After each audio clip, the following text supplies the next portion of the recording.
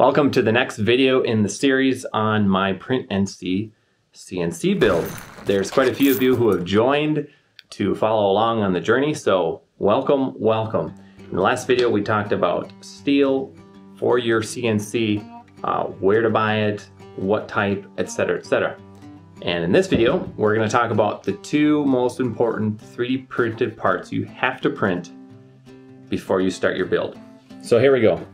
This part you saw in the last video, this is the steel radius tool, and as you can imagine, you put it on the edge of your tubing, find out the radius. So in my case, it was 6 millimeters was the radius.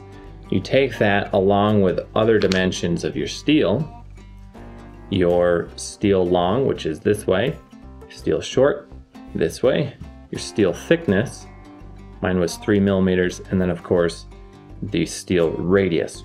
You take all those parameters in to Fusion 360 and you print this. Actually, let me back up a little bit. You go into Fusion 360, put those parameters in, and then you can export your file to your slicer program, and I'll probably show that on screen here, and you export to your 3D printer. In my case, it's the Creality Ender.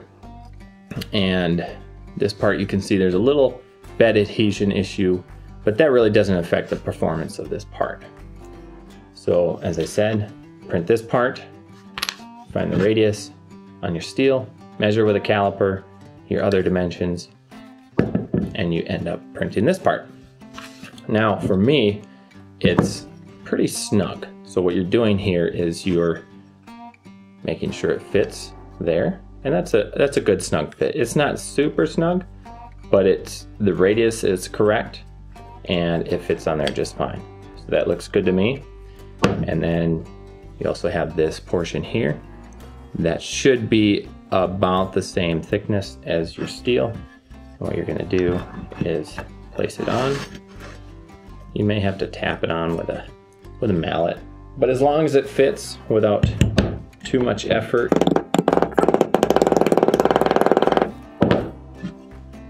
you should be fine. To me, this looks good. I don't have any problems with that. There's not really a whole lot of gaps.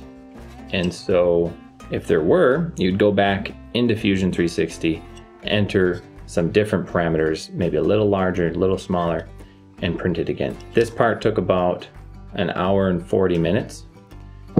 And so now the next step after these is to actually print the assembly parts.